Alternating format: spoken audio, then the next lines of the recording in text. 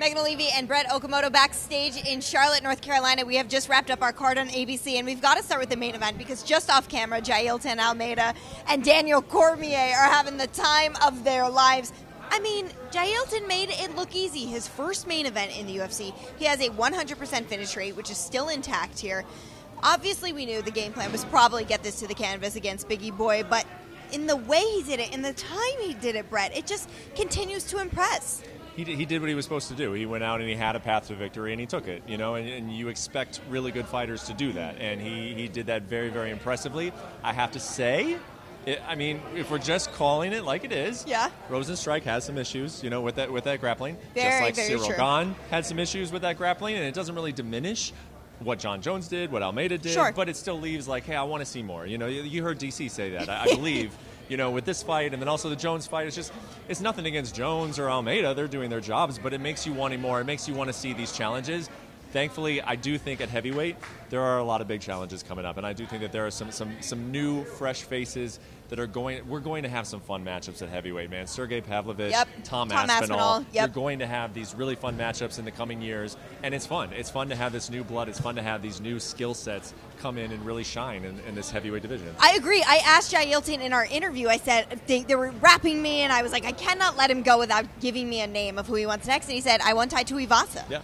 And I think that's an interesting matchup, but still, Ty's not known for his grappling prowess. He's not, but you know, he's young. He's very dangerous in the first round. That's a fight I'd be interested in seeing. I mean, unfortunately, in the heavyweight division, it kind of lends itself to those big punchers who do have some troubles. Like Derek Lewis would be another interesting matchup, I think, for Almeida. Obviously, he's not known for his ground game, but Lewis has got the most knockouts in UFC history, right? And he's fought tied with Matt Brown now. Tied with Matt Brown. That was a good catch right there. And he fought our own Daniel Cormier for a title one. Yeah. So you can get to the very, very top of the heavyweight division with some of these flaws, but it is. It doesn't mask the fact that they do. They have some, right. And so Almeida is going to have a path to victory. It's you know, and I'm excited to see some of those new matchups. But I do think Lewis, Tai Tuivasa, both great matchups, and we'll see it because they know exactly what he's going to bring to the table. No, exactly. I mean, congratulations to him because he told me yesterday that he almost gave up fighting. Well, he did actually for 2 years. Got back into the sport in 2016 from 2014 to 2016 off, and obviously it's paid dividends. I want to talk about the co-main event here. Johnny Walker really has talked about using his defense more intelligently so that he can use his athleticism in the right moments, and that is what he did tonight. I mean, his leg kicks were the story of all of this, but Anthony Smith, you know, just didn't pose any threats for him in there, really. Yeah, he didn't. Not in the sense that we ever saw Johnny in trouble. Right. I do think that there were threats there. Johnny was just doing a good job of keeping the hands up, keeping the guard up. You know, I thought that there were times where Anthony was timing that counter well, but, you know, Anthony's had, 100 professional fights at this point, 200, 300. I mean, the guy has lost a little bit of his speed, a little bit of his explosiveness. I think he had some of that timing right, but Walker, again, I said Almeida did what he needed to do. Walker did what he needed to do. He stayed calm. He stayed smart. There were a couple times in that second round where they were jarring back and forth to each other, and I thought that maybe Anthony was pulling him into something he didn't want to be a part of. But for the most part, Johnny Walker fought very smart, and that was something we needed to see out of him because this guy, correct me if I'm wrong, up until tonight, had never won a UFC fight that went past the first round. It's always first-round finishes. This guy is a one-round monster. And even tonight, I thought that he lost a little bit of his stamina, so I think he's going to have to address that. He still has some things to work on, but the potential, man, the potential there. When you see him in the first round, I mean, I turned to the guy next to me, and I was just like, that guy is a monster, man. He is a monster of a light heavyweight. So he's got all the skills. It's just, we're seeing a little bit of maturity each and every step. Absolutely. Maturity was sort of the theme of the week for him when he spoke to us. But on the flip side here, you know, Anthony Smith took off his gloves inside the octagon, but then he left. And then he put out an Instagram message saying essentially, I have a lot of thinking to do. If you're advising Anthony Smith, do you say get back in there? I mean, what more does he have to prove? No, I don't.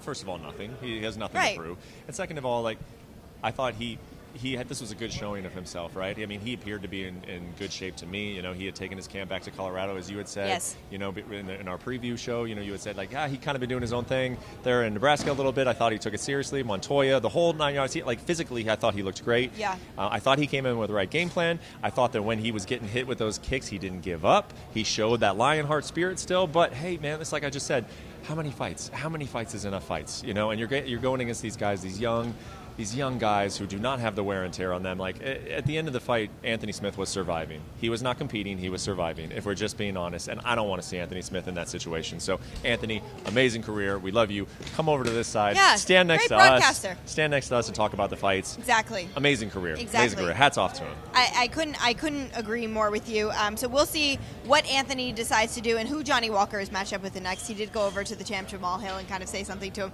So it'll be interesting to see how that plays out. But okay, we've got to talk about Ian Garry. He was just here a second ago. And this is a guy who continually rises to the occasion.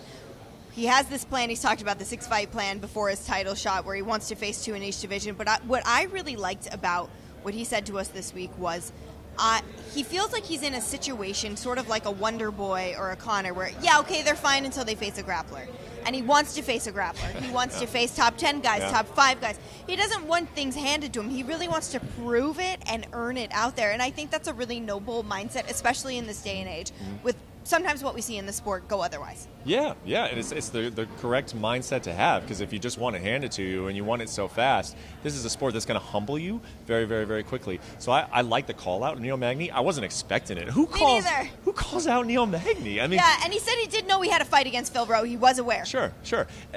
You don't call out Neil Magny because even if you beat Neil Magny, it's not always pretty when you beat Neil Magny. You know, like he's Neil Magny. Yeah, exactly right. Like you kind of want the guy that's like kind of talks some trash at you, gets you all motivated, you know, and then is not going to come in with great cardio, great game plan. You want the easier fight. Neil Magny, we know it's not the easier fight.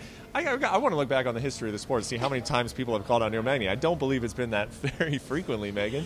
So I like the call out. I don't really love the fight though. I just don't.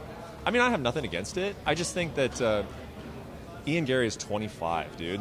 He's 25. There's no path, nor is there any sense in rushing him to the top. Just because he's going to beat a guy in Daniel Rodriguez who had a number next to him.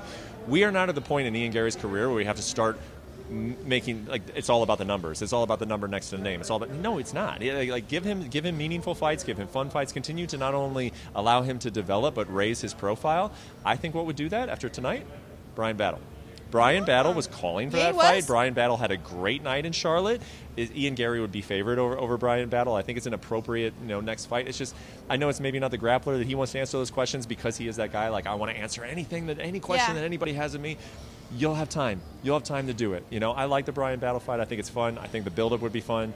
I think if the UFC goes to Boston, it'd make a lot of sense to put that fight in Boston. Sure. I think that's an appropriate next step. If they want to do Neil Magny, though, cool. I'd watch that fight. I'm glad you brought up Boston because before we wrap this up, I've just got to say when Ian Garry won his fight, he came backstage and immediately Dana Hunter and Sean were all back here talking to him.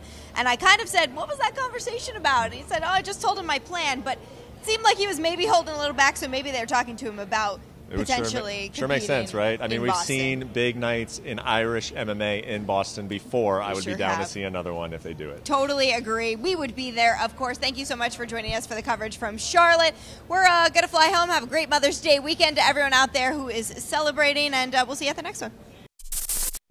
Thank you for watching ESPN on YouTube. For live streaming sports and premium content, subscribe to ESPN+.